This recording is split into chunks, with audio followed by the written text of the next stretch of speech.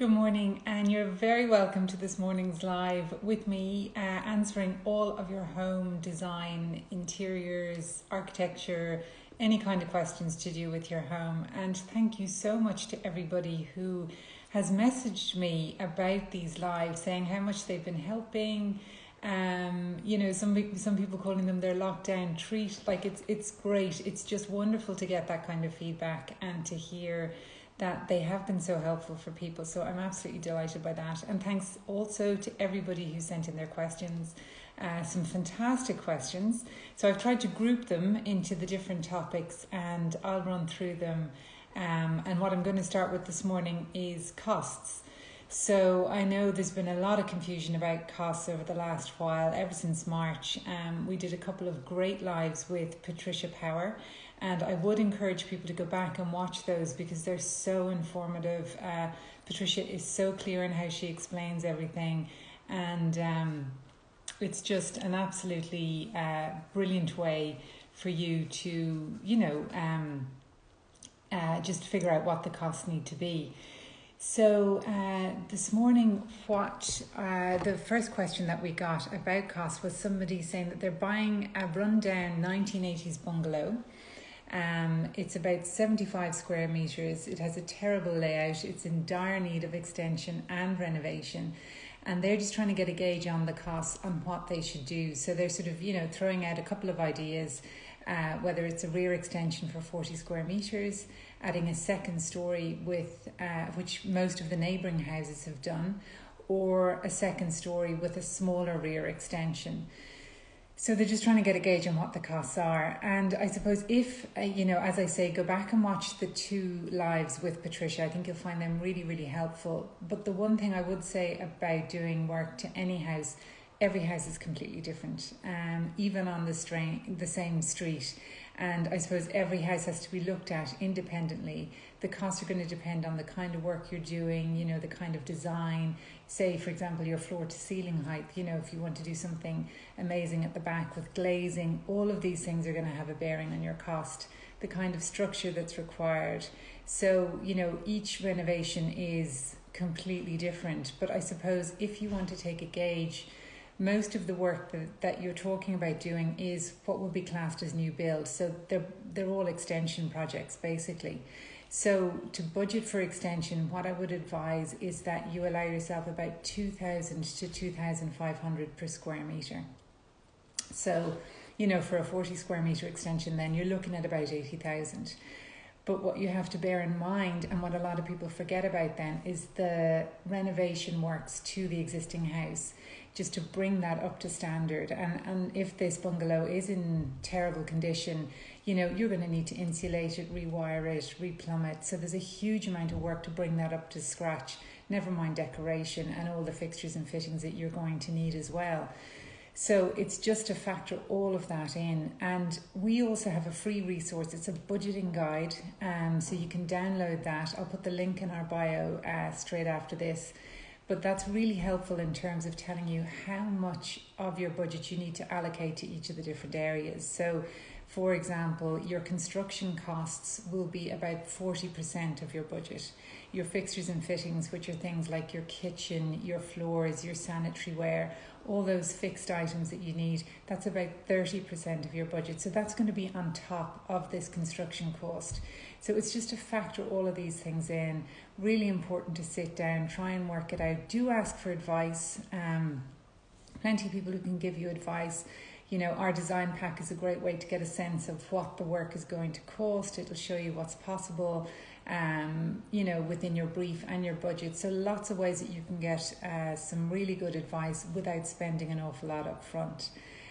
So again, I'll put the link for our budgeting guide in the bio after this, and then do go and check out the two lives with Patricia Power. I think you'll find them really, really helpful. So then just an awful lot of questions about colour, which we always get so many questions about colour. And I could talk about colour all day long. And actually next weekend Kate from the Paint Hub in Carlow is going to be joining me again. So if you have painting tips, and especially any kind of tips that you want for tackling a DIY project, I mean, Kate has just got such a wealth of knowledge. She's just the most amazing individual, and she's just brilliant when it comes to that. So do save those up and tune in next week. But one of the questions we got this morning was that the traditional home with windows in the front which are white, and they're thinking of doing the back windows in a RAL 7016. So that's anthracite grey, which is very popular with a lot of the window companies. Personally, I'd suggest going a little bit darker. So the thing about the greys is they can look very different in different lights, and grey, possibly something that over time isn't may date, I guess. So what I'd be advising, because it is lovely to do something completely different, especially if you're doing work at the back, so that you have that transition from the existing house into the new work that you've done at the back. So by differentiating that, by using different colours in the windows and stuff, is a great idea. But instead of the anthracite grey, I'd go with something that's slightly darker. It's actually an off black. It's a lovely soft colour. And I just think it's a timeless colour. It almost disappears at night time. And it also during the day, it doesn't distract from the lovely view if you've got a lot of glazing bars. So the RAL colour is 7021. And again, I'll pop this in the information with the live, when hopefully I can save it this week, because last week it was giving me trouble. So I'll do my best to put all of this information. But 7021, that's what I'd recommend instead of the anthracite grey. Then somebody else saying, doing up a house at the moment, wanted to ask advice about neutral shades for a hall and living room. So there's some fabulous colours, and I think the nice thing about a hallway is you can go a little bit darker. These are transition spaces that you just move through, so you don't have to worry about, trying to make them bright or doing anything in particular. But there is a lovely colour called Pure Muslin that I would use a lot. I actually have it in my own living room. It's a really soft, warm, neutral, and I might just see, I have a photo here. See if I can show you. Oh shoot, for some reason it hasn't saved, but again I'll pop it up in stories afterwards. But it's a lovely kind of sandy, warm shade, and I'd actually use it in both spaces, because in your hallway it's going to look an awful lot darker, and then in the living room it'll just take on a whole new light, but it'll do a really lovely thing where it'll unify the space and that movement through the two rooms. So that's one I'd really recommend. Then looking for an off-white for an open plan kitchen, living, dining area. It's north facing. I'll pop colour through soft furnishings. Kitchen cabinets are white with copper running through it. So thinking of soft furnishings in burnt orange and teal. So that's a gorgeous combination. I think the use of copper is really beautiful. If it's north facing and then you have got those copper tones, which are quite warm, I'd suggest something really soft. So a little bit like what I have on the wall here behind me, which is subtle cinder. And I'll just pop this up so you can see it. So that's it there. So you can see this, it's a very subtle difference between the white, but it is, I suppose it will just help to cool everything down a little bit. Even though it's north facing, it's still going to give you lots of brightness. There is an underlying warmth to it, but it'll just neutralize those copper tones. And they're gorgeous colours to bring in and mix in. And I think the teals, with coppers work really well. Greens work really well. You can see this colour palette here. Or also, soft blues and things like that are absolutely beautiful with those copper tones and whites. So subtle cinder is what I would recommend for that one. And then we got a lovely question actually about flow and layout. So somebody asking, is it important to create flow from one room to another? And if so, how do you recommend doing this? So there's lots of ways you can do this. And I suppose it depends on the amount of work that you want to do with the house. But one of the easiest ways is to kind of unify your base. So that happens with your floor finish. So if you've got... take bedrooms for example, running the same carpet through into all of the bedrooms is a brilliant way just to kind of unify that and create flow through the spaces. Or down on the ground floor, maybe limit your choice of flooring to two or even one, and that will really help to unify. It's especially good if you live in a small space, apartments, things like that. Just running the one floor finish right throughout just really gives a sense of space and unifies everything throughout the house. And then the next step to create flow would be to select complementary colour palettes. So, you don't have to go for the same colour in every single room, but do try and pick colours that are going to complement each other. So maybe they have the same base tone. If you pick up something like a signature colour card, you'll see that they're all grouped into trios. So you can either pick different ones from that three, or you'll see as well they're laid out side by side to colours that really work well with them. So it'll sort of help you build that colour palette and pull everything through. And then finally, I'd say try and keep your style consistent. So what you don't want is a room full of, very old furniture or antique style, and then going into another room which is very contemporary. It's actually nicer just to mix through the contemporary and the antique throughout the house, so that you're not feeling that kind of disjointed feeling as you're moving through the house. So think about your style, and then by having some kind of unity and flow throughout the house, what it means is that you'll find it's really easy to interchange pieces of furniture, accessories, things like that. So you'll easily be able to refresh a room or give a space a whole new lease of life very inexpensively and very easily by doing something like that. Then we got lots of questions about flooring actually. So there's a great live, if you check it out, that I did with Jacqueline Walsh from Tile Style, all about timber floors. Really worth looking at that, and there's some amazing products available on the market, inexpensive ways even to do things like chevron herringbone floors, which are so popular at the moment. So do go back and watch that if you have time. But one person asking dark wooden floors versus light wooden floors in medium-sized rooms. I love dark, but I'm seeing a lot of light in imagery. So honestly, this comes down to personal preference. Either can work really, really well. I suppose you're seeing a lot of light at the moment because it's very on trend. That sort of natural pared back look is really, really in at the moment. But there's lots and lots of beautiful dark floors available as well. And lots of oak floors which have been stained or smoked to give them a rich depth and darker tone. And, oak is just such a fantastic flooring because it's so durable. So really worth seeking that out. But I'd say, if you're going with dark, then you can that will ground the floor. It'll really sort of anchor the room for you, and then you can build on that. Maybe you want to keep your walls slightly lighter. But I would suggest that any type of timber colour, whatever colour you go for, try and pick that up then in the other furniture items in the room, just so that you don't have too many clashing timbers going on.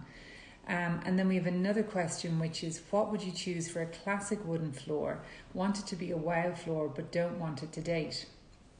So I think what I would suggest for this is something like this one here, which is a beautiful chevron floor. So this actually from the Hardwood Floor Company, and it's absolutely beautiful. This is just such a timeless look. It's a lovely neutral colour, so you can see it's slightly, it's like an oiled, slightly grey oiled oak floor. And it's just timeless. It's going to work with so many different colour palettes, but it does really make an impact. It really has that wow factor without it being too trendy or something that you'd have to worry about replacing in a few years. And then we got a flooring question, which I probably get asked at least once a month. What is the best floor for kitchens? So honestly, my own personal preference is tiles. The reason for that is that you just don't have to worry about them in terms of maintenance. Kitchens are places, they're busy. There's a lot of water, there's a lot of appliances. So something like timber, which a lot of people absolutely love the idea of, is going to need a lot of minding, and timber just doesn't like water. That's just the reality. So, areas around your sink, for example, you're going to see wear and tear. For other people, they don't really mind that, so they're used to that. That's absolutely fine. But honestly, my own personal preference would be to go for something like a porcelain tile. You can get fabulous large format tiles now, which means your grout joints are sort of minimal, which makes the floor really easy to keep. porcelain's a brilliant partner for underfloor heating. So if that's something that you have, porcelain floor tiles, which is gorgeous underfoot, so you don't have to worry about the cold feeling, which is what would have put people off in the past. But then if your heart is set on timber, something like a hard wax oil finish is going to just give that little bit of water resistance and durability that you need. But again, I'd encourage you, if you are thinking of either tiles or timber, go back and watch some of the lives that we've done specifically on those topics. You'll find loads and loads of advice for that. And then we got another great questions about light, darker spaces, north-facing rooms, east-facing rooms. So one about the best way to get light into a north-facing entrance area. So I think with hallways, the best thing to do is, first of all, if you can, try and put glazed internal doors into any of the rooms coming off of the hallway if it is particularly dark. So like the classic thing, if you happen to have a door at the end of the hallway, just turning that into a glazed door is a fantastic way to let light in, but it also will allow your the view to be on view as soon as you step inside the front door, which is so lovely. And often that's straight out onto the garden, which is really nice. Another thing that works really well is if you can introduce some sort of glazing into your front door, if you are thinking about replacing your front door. Even if it is frosted, or has privacy glass in it, that is going to let some light in, which will make a big difference. And then things like adding mirrors in. We've done this a lot in apartments where if perhaps you're looking straight at a wall when you walk in, you can have a wall of mirror there or a wall of mirror to the side, anywhere that's going to reflect light from somewhere else. It's a very inexpensive thing to do. You can get the mirrors cut to any size, and it just really, really works at making the space feel bigger and brighter. And then just think about lighting. If you can introduce lamps, things like that, artificial lighting, that's all going to help as well. And then somebody asking about a northeast facing open plan. Would it be too dark a space? So I think, look, if that's the orientation of your home and that's where the open plan space has to be, that's absolutely fine. The lovely thing about north facing is for a lot of people, the south facing open plan spaces can actually be super bright. So things like roof lights, you have to be really careful about where you're putting them. But with a north facing space, the use of roof lights can really help with letting light in. What I would be mindful of is looking at that space where, if you're extending, where the existing house meets the new extension. So that's going to become the middle of your house, and that's where it's going to be darkest. So if you can think about maybe putting utility spaces there, maybe it's cloakrooms, guest WC, storage space in that really dark space, that works really well. Or if you need that for living space, try and put your roof light as close to that space as you possibly can to throw light back into it, and that'll make a massive difference. So yeah, think about your placing of roof lights, and then think about utility spaces and just working with those darker areas. They're the ideal location to put those in. Question then we got about heating for bathrooms, and question about Devi mats. So again, we've covered this with Tile Style when we went and chatted about bathrooms with them. So you could go back and have a look at that. Devi mats are great. They're electric heating mats that sit underneath your tiles, and they operate independently from the main heating system. They're a brilliant way to just take the chill out of the tiles in a bathroom. They're not a cost-effective way to heat a room, so I wouldn't be recommending them to heat the room. They're usually used in conjunction with something like a towel radiator or a second radiator, but they are a great idea. And actually, we would have worked with clients in the past who might have taken those out because of budget, and they do regret doing that. And they're super easy to use. They'll have a little control panel that sits outside the bathroom, and you can set it then, put it on a timer just to come on maybe in the morning or in the evening when you're going to be in there. But I would advise it, very easy to install and definitely worthwhile. So then I'm just going to go back because I saw a few questions coming in here, so I want to make sure that I get to cover as many as I can. So let me just see here. So yeah, this is interesting. So any way to stop pale oak floor yellowing in strong sunlight? My wonderful pale herringbone is turning yellow. Yeah, this is a trouble. It's a problem, with staining, and I think we had a good chat with this about this topic. Sorry, with Kate when she was on. So you can go back and have a look at that. It might be worth reaching out to them. I know there was a product years ago that I used myself. I mean, really years ago, from a company called Bonakimi. You can look it up, and it comes in. It's almost like a milky product that you paint onto the floorboards, and it has that UV protection that stops them from yellowing. So really it comes down to the finishing of the floor. So possibly it's worth checking with whoever supplied the floor, but possibly it's something, if they are going yellow, whatever is on them, perhaps it's a varnish or a lacquer, probably would need to be sanded back and then refinished with something that has a UV protection in it. And that is an issue. It is literally just the sunlight is causing it to yellow. You'll see it happen in pieces of furniture as well. But it's a really good question, and it's something actually I'm going to send on to Kate and just see if she can next week come up with some products, and we can put the links then to that. So hopefully we'll be able to find something for you for that. Okay, and then another question here.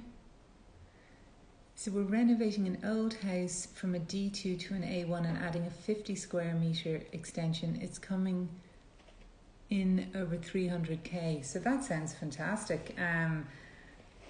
But not happy about that. Yeah, like it is really, really, the costs are, as I say, it is between 2,000 and 2,500 per square metre for new build, and then the renovation, like certainly to bring a house up to an A1 standard, there's a lot of work involved in that to do with insulating and so many other things. So it is costly, and I suppose that is the thing that catches people out, is that renovation cost, because the extension is easy to price in that it's a standard, depending on the type of finish you want to go for, you can easily figure out a rate per square metre. But because every house is completely different in terms of the condition, take period houses versus newer houses, so the work that has to be done will vary so dramatically that those renovation costs are really hard to estimate going into the project. So that's why it's so important to get a really good set of drawings done to give to your builder so that they can price accurately and work out those costs for you. But again, anybody, as I say, looking for information on costs, to go back and watch the 2 videos with Patricia, you'll find them really, really helpful. And do reach out to us as well. If you want to book a call and have a chat about anything, our lines are open Monday to Saturday. So do get in touch if there's anything that you want to talk about. Okay, let me make sure I haven't missed anybody. Yeah, well, I think that's everything, everybody. Thank you so much for all your questions. Do continue to send them in. We'll do our best throughout the day to try and answer. And I'll put as much information, I'll share some stuff on stories, and I'll put it into the text with the post as well. But thank you so much. I hope you found it helpful. Do go back and watch some of the older videos. And there's so much stuff in the blog and lots of ebooks as well in the resource section. So have a look around. Like, we do have a whole post on that topic of creating flow at home. Lots and lots of information on colour if you're looking for colour. And then most of the other topics that people were bringing up today are covered in the live. So do go back and have a look at those. So have a lovely weekend, everybody. Thank you so much for joining. And myself and Kate will see you next week. Bye-bye.